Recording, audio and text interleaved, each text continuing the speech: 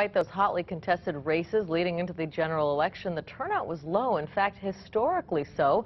KITV4's Kenny Choi joining us with a closer look at the numbers tonight. Kenny. Yunji, roughly half of Hawaii's registered voters showed up to vote yesterday. It was the worst general election turnout in the history of the state, and a downward trend that can't seem to be explained by pundits or even voters themselves. No excuse. I even had the day off. I wasn't really aware of that there was an election, that's why. We didn't know enough about the elector candidates and stuff like that to really put a say in it. A little over half of the 700,000 registered voters cast ballots on Tuesday, the lowest percentage recorded since statehood in 1959, when turnout was more than 90%. It's been a kind of tradition in Hawaii for a long time. I didn't vote last night because I didn't feel well educated enough on any of the candidates.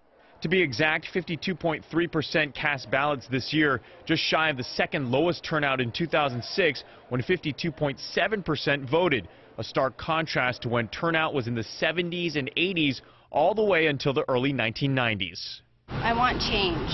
You know, the economy is, cost of living here is so crazy, you know, so that's why I decided to vote.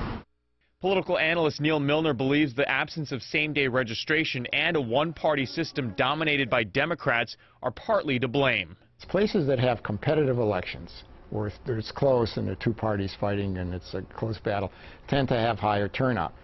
While Republicans entered the general election with a stronger chance this year, there's still a lack of competitive consistency, according to Milner.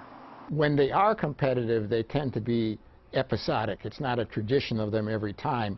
And since voting is a habit, we fall out of the habit of doing it.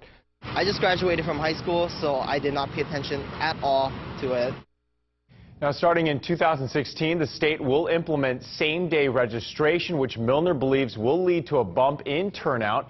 He also believes that the trend of casting absentee ballots will continue. Now, yesterday marked the first time that absentee outnumbered ballots cast at the polls.